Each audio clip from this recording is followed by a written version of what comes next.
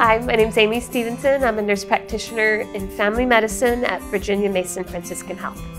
I work in both urgent care and family medicine, so it depends on where I'm working at the moment. Anywhere from healthy people just doing their annuals to people who are struggling with chronic illnesses and working hard to improve their health. I'm pretty empathetic. I usually do put myself in their position and feel how they're feeling.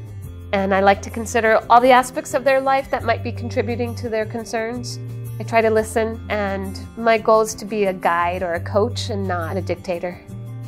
I want them to feel like they've got a friend or a counselor to help when they need it. And I hope they go away feeling empowered to be their happiest, healthiest self.